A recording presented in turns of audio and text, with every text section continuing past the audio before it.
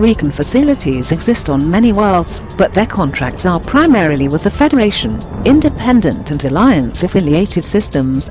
Mining stations extract natural resources and transport them to vast industrial refineries, or with the larger deposits, refine them on site. The company is aggressive in its acquisitions as it strives to maintain its position in the face of direct competition from Master Polo's Mining Incorporated. The recent discoveries of Tantalum in several systems, including Tiliala during the last century, have led to several new contracts for Wreaken. Massive mining operations have been organized in the system during the last decade as jurisdictional wrangling between the Federation and Empire continues.